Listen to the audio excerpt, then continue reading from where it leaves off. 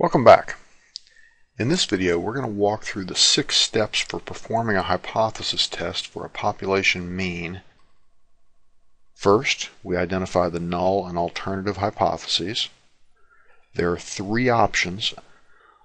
Our null hypothesis is always HO, mu is equal to mu sub 0.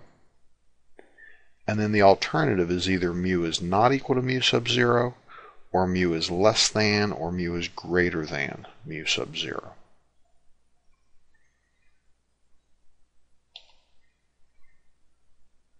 Step 2 is where we select a significance level alpha. Remember that alpha is the probability of type 1 error. So alpha is selected based on how serious it would be to make a type 1 error.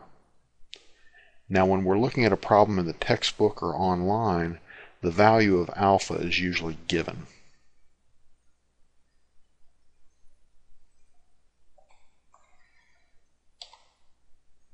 In step 3, we compute the test statistic.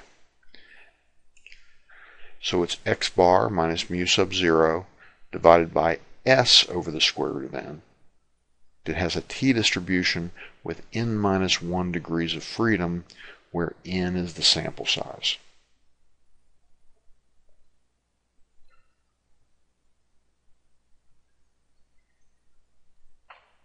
Now in step 4, we get the p-value from our software. The p-value is a probability, and it's represented by the area under the curve of the t-distribution out on the tails of the distribution. And so we can have a right tail test, where the p-value is the area under the curve to the right of the test statistic t sub 0. We can have a left tail test, and a two-tailed test.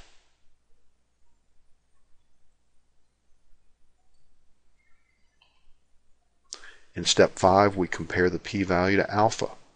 If the p-value is less than alpha, we reject the null hypothesis and conclude that the alternative is true. If the p-value is greater than or equal to alpha, we fail to reject the null hypothesis. And in step 6, we state the conclusion of the test in terms of the original research problem. And we want to be sure to state whether or not there is sufficient evidence to conclude that the alternative hypothesis is true.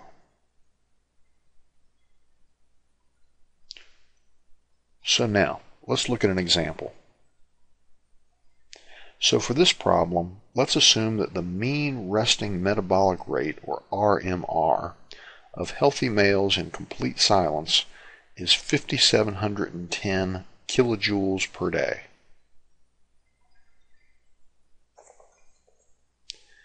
Now, suppose that the researchers measured the RMR for 45 healthy males who were listening to calm classical music and found their mean RMR to be 5,708.07 kilojoules per day, with a standard deviation of 992.05.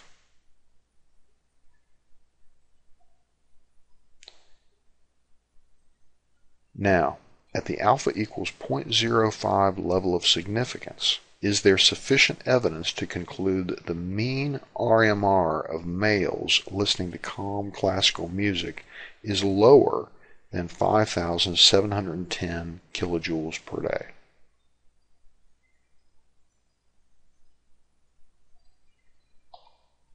First, let's set up our hypotheses. So we're going to test HO, mu equals 5,710 kilojoules per day, versus the alternative H1, mu is less than 5,710 kilojoules per day.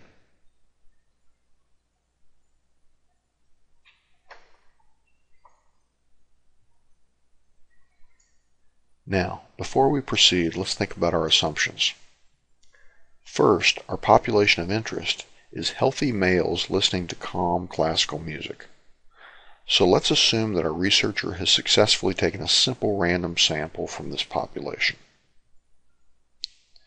And second, we assume that our sample is drawn from a population that's normally distributed. However, since our sample size is large, remember we have n equals 45 healthy males, then our test is still going to be valid.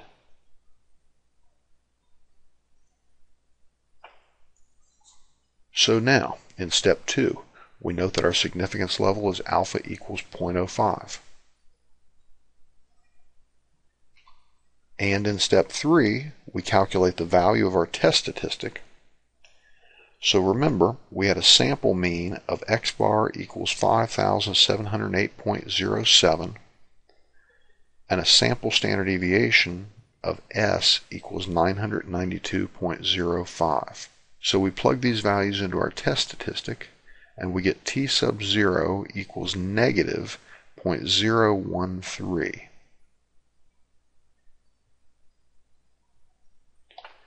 Now, we can run this test in statistical software such as StatCrunch, and we get our t-statistic of negative 0.013 and our p-value of 0.4948.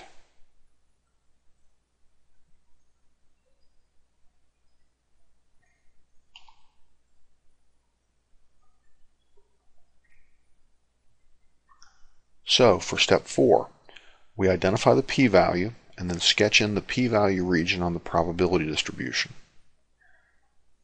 Now notice that we've identified our probability distribution as a t-distribution with 44 degrees of freedom, and we've identified the value of the test statistic as minus 0.013, and notice that's just barely to the left of t equals 0. So that means that our p-value, since this is a left-tailed test, is all the area under the curve to the left of negative 0.013. And so clearly that area is almost 50% of the area under the curve. And so that's why our p-value is so large at 0.4948.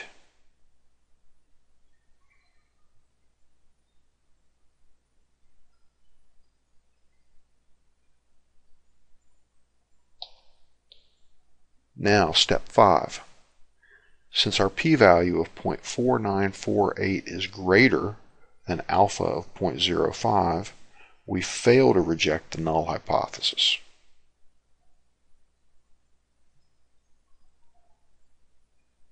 And so in step 6 we say, at the alpha equals 0.05 level of significance, there is not sufficient evidence to conclude that the mean resting metabolic rate of males listening to calm classical music is less than 5,710 kilojoules per day.